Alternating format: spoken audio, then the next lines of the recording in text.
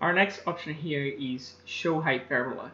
So this option can be very useful to track the velocity of the median where you acquire your data. So sometimes you're gonna cross some structures like pipes or boulders, and those structures might create a hyperbola.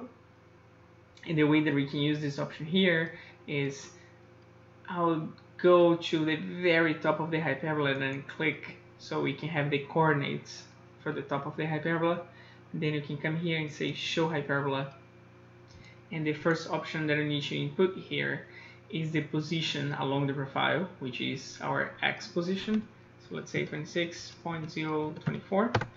And then GPRPy is going to ask what's the two-way travel time. This is our Y position.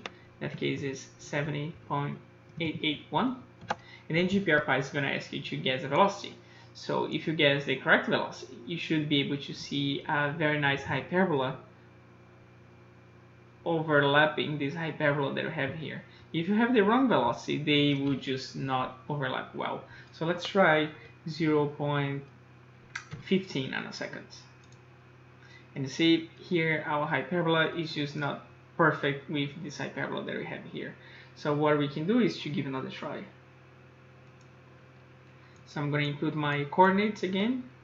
So we're starting with the profile 26.024 and then 70.881, and I'm going to try a different velocity this time of 0.11. And you see this one, it's getting better.